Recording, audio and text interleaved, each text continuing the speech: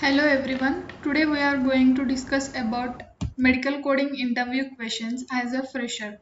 So let's move into the topic.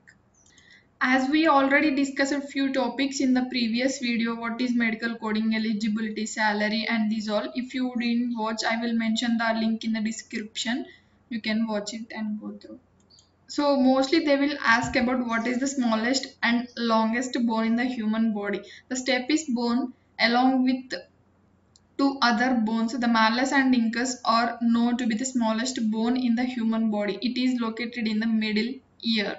So here the smallest bone is the stapes. Incus and malleus, two bones, are located in the ear.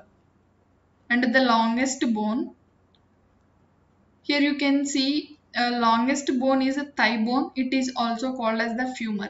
And the useless bone in human body, it is coccyx, which is the tail part of the spinal cord. Here you can see this part is the coccyx, last part of the spinal cord. Thigh bone, femur.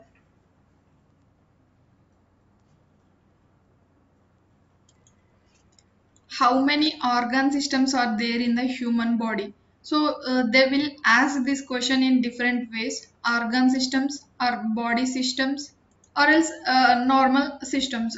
We have to say that total 11 systems. Here you can see integumentary system, skeletal system, endocrine system, muscular system, cardiovascular system, nervous system, lymphatic system, respiratory system, digestive system, urinary system and reproductive system. This is about a system, and they will ask a question about explain any one system, or else they will give us explain digestive system or cardiovascular system or else skeletal system. They will ask any different ways questions. Might be about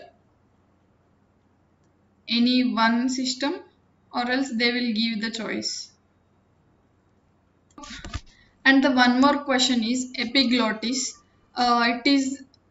It will be asked in very rare cases, and the main function of epiglottis is to seal off the windpipe during eating so that the food is not accidentally inhaled. I will show you one video. Here you can see the picture: epiglottis and esophagus, larynx. When we take the food, you can see from the lips, tongue, and then the food is entered into the esophagus. At that time the epiglottis used to close the windpipe. Here the epiglottis closes the larynx side. Then the food particles enters into the esophagus directly.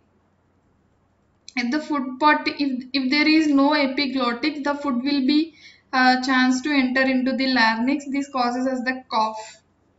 This is about the epiglottis. Next, discuss about the diastolic blood pressure and the systolic blood pressure. The systolic blood pressure reading is the high number, the diastolic BP reading low number. The units measured in the form of millimeters of mercury. Here you can see normal blood pressure value is 120/80 millimeter of mercury.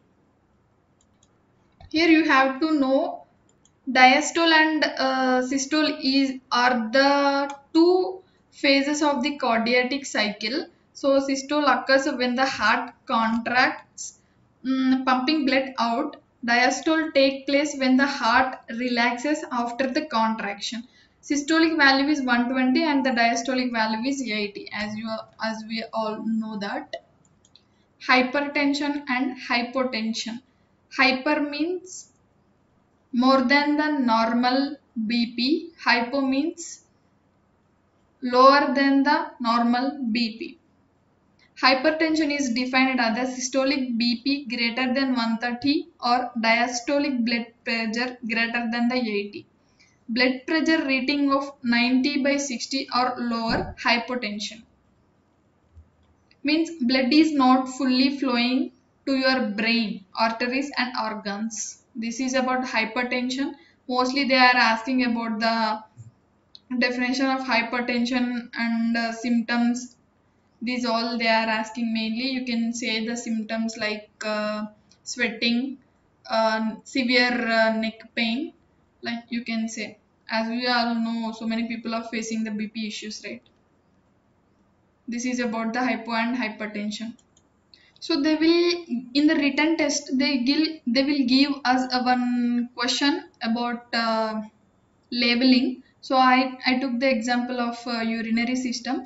In the respiratory system, they might give lungs, and integumentary system, skin, skeleton system, ribs and spine. In the reproductive system, male and female reproductive system, they may ask. And in the urinary system, this is the diagram I already mentioned over here. And in the circulatory system, they will give the heart. We have to know the labelings of these all diagrams, and they may ask us a few full forms. I mentioned only a few full forms. So here you can see HIV, AIDS, DCT, PCT. HIV means a human immunodeficiency virus. AIDS means acquired immunodeficiency syndrome. DCT means a distal convoluted tube. PCT, proximal convoluted tube. These two are we can see in the nephron diagram.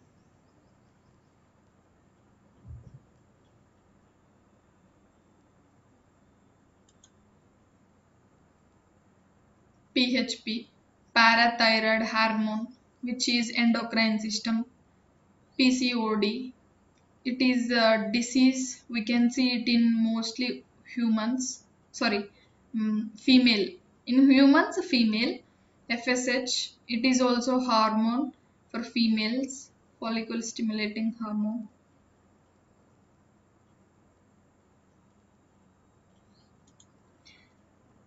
Yeah, they may ask few medical terminologies. I have mentioned only four